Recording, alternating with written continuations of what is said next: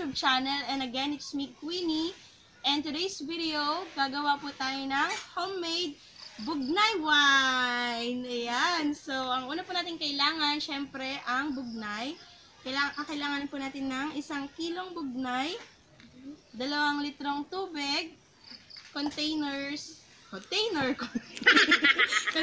na 4 na litro, nakasya ang 4 na litro, half tablespoon ng yeast, kalahating kilo ng sugar, brown sugar guys ha, and of course, kakailanganin din po natin ng pansala at saka ng imbudo or funnel.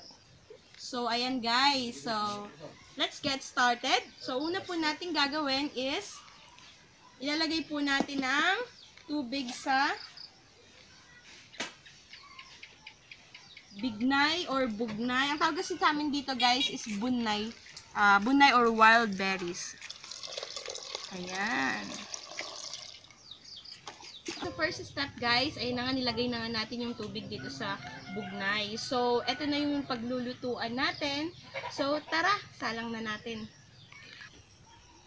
Okay guys, so ayan, dito na tayo sa aming dirty kitchen. So dito po natin lulutuin ang bugnay wine.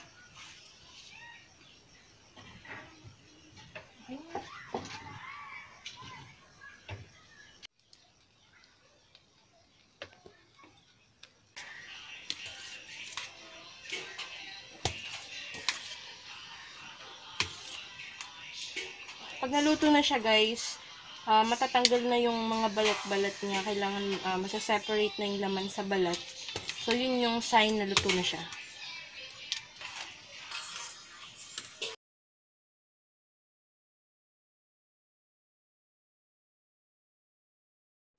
Guys, so ayan, luto na ang ating bugnay. So kailangan po natin siyang salain para humiwalay po yung mga buto-buto at yung balat dun sa katas niya.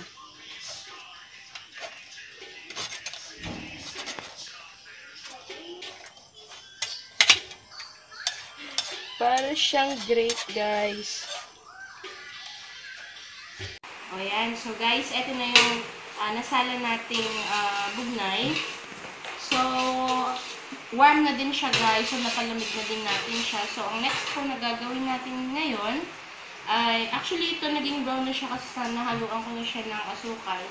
Pero, ito po ay hot water. So, nag-add po tayo ng 500 ml na hot water at dito po natin tutunawin yung asukal.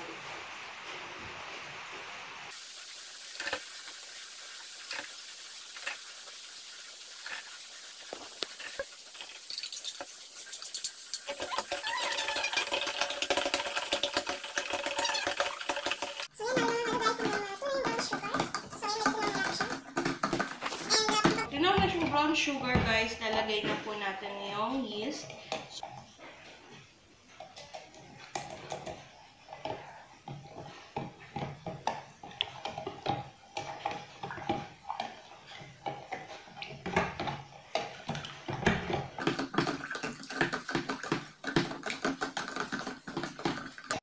Okay, so nahalo na siya guys, tunaw na yung yeast at yung brown sugar. So ilalagay na natin siya dito sa nalutong bugnay. Nahalo na natin.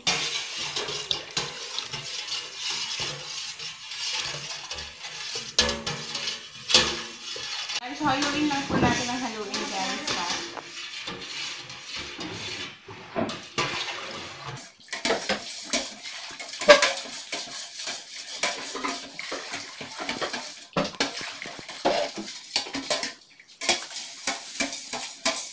Nahalo na natin siya ng mabuti. Okay, so ngayon naman, sasalin na po natin siya sa container.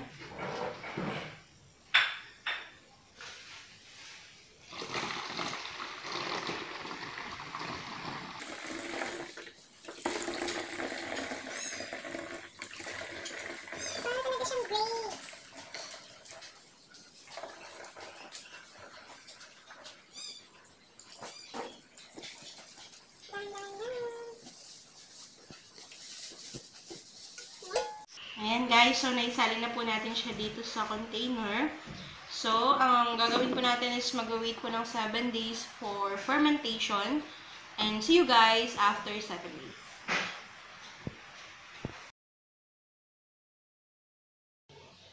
Okay, so ayan guys, nakalipas na ang 7 days. So, kung makikita nyo yung container natin, umabot yung bula niya hanggang dito sa may leeg niya or sa neck niya. So, yun na yung nag-ferment na yung ating wine. So, pwede na natin siyang isalin dito sa, or sasalain na natin siya para maiwan yung ibang laman-laman or yung powder. Guys, sasalain na. Dahan-dahan lang.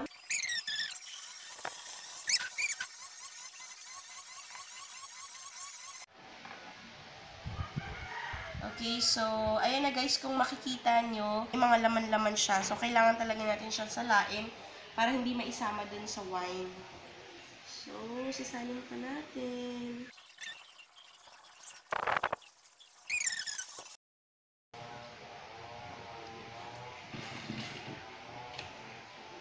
Okay? So, next na gagawin natin is sasalain or isasalin na natin siya dito sa bottle or any bottle na meron kayo sa bahay. Yung mga alak na pinagbasyuhan, pwede ninyong linisin yun at yun yung pagsasalinan nyo. Okay?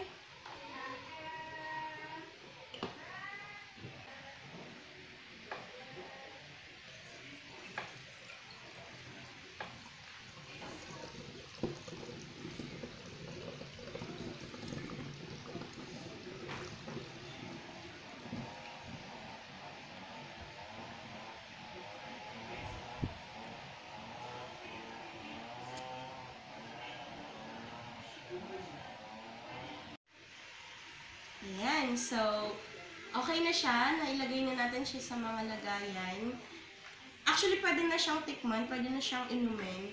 Pero, mag-wait ulit tayo ng another 7 days para mas masarap siya. Okay, so after 7 days, welcome back guys. So, a total of 14 days na siyang na-ferment. And kung gusto nyo guys, i-stack nyo siya ng mas matagal kasi mas tumatagal, mas masarap. Or mas matagal, mas masarap yung lasa. So, tikman na natin.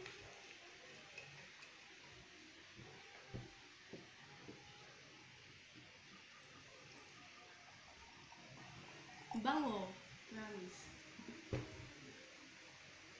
Bango talaga. So, ayan. Wala ba tayong pulutan? Joke lang.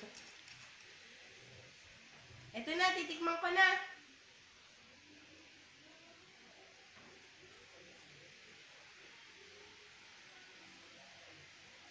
Ang sarap niya. Ano, parang humahagod dito, tsaka dito. Parang, hindi ko alam anong tawag dun.